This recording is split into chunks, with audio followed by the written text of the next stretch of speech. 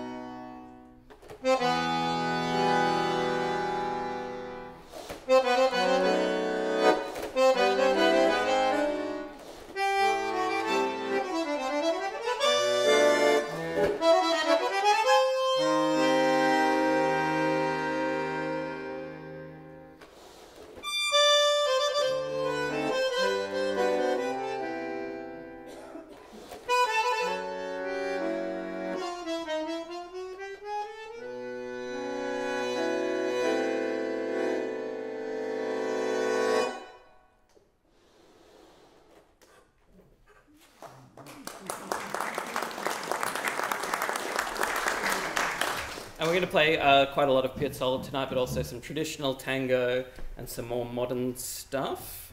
But for those of you who know a bit about Piazzolla, he was writing a lot of kind of classical music, some traditional tango, started off a bit of a jazz tango thing, but also wrote a lot of film scores, operas, ballets, that kind of thing.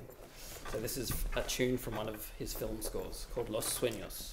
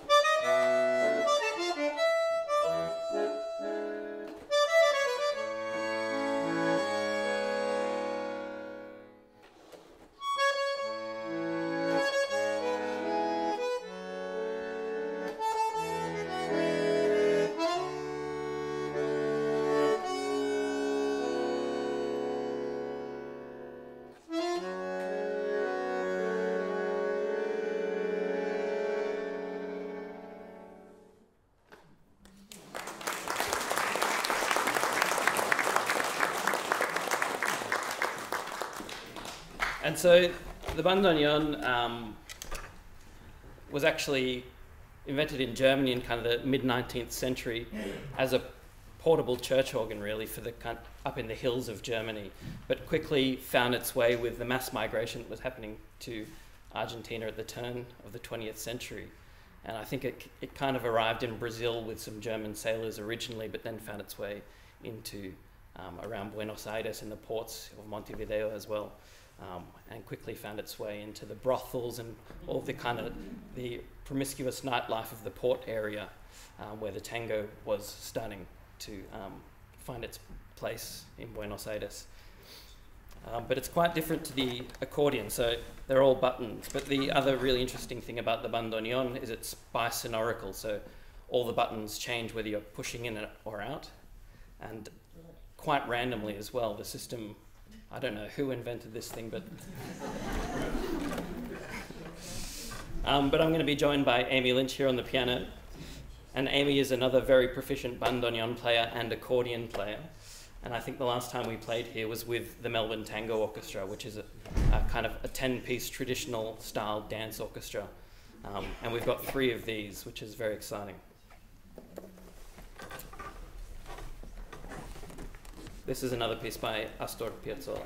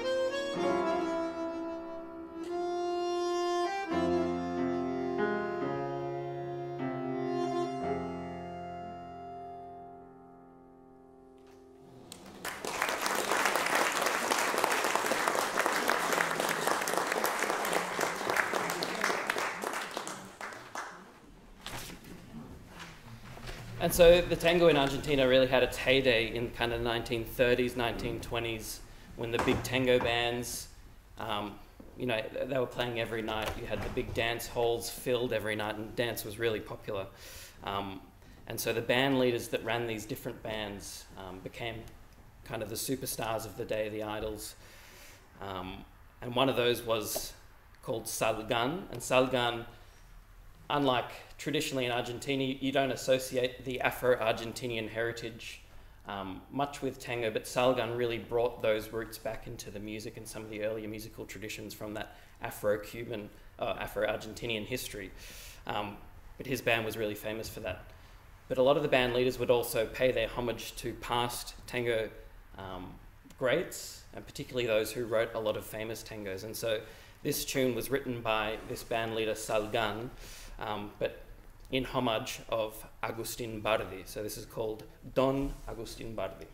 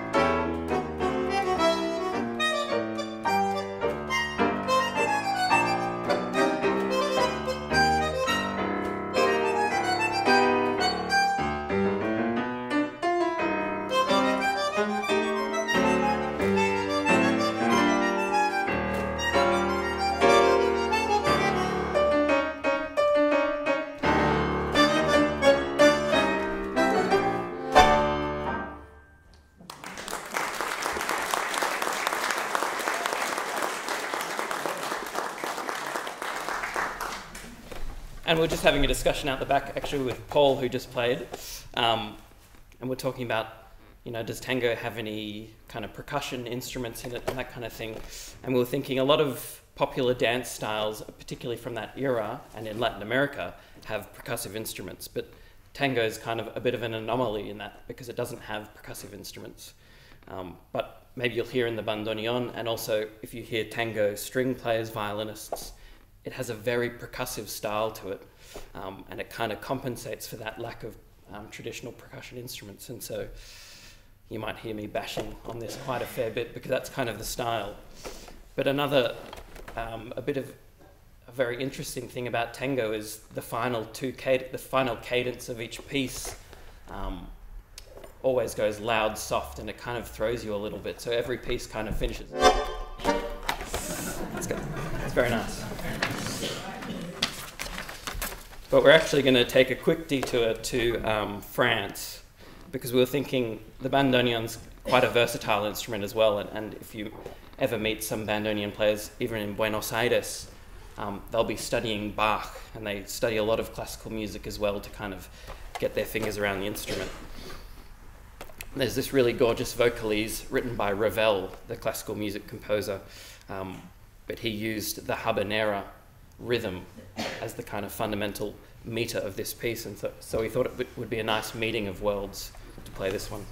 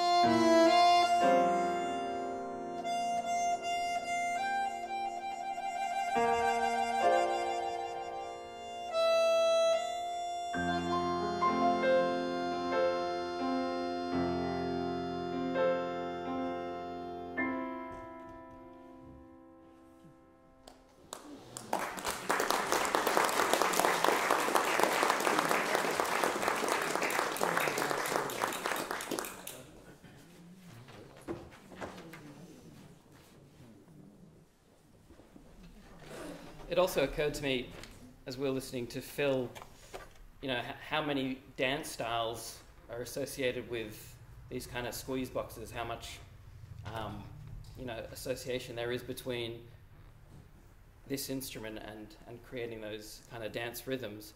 And so the tango developed alongside the music, and you have the traditional tango dance, but you also have these other styles of dance that happen within the same context, and one is the tango valse, and there's another milonga, which Phil played one earlier, but we're going to do a tango valse, so it's very similar to what you would expect from a kind of waltz, but with a bit of tango edge.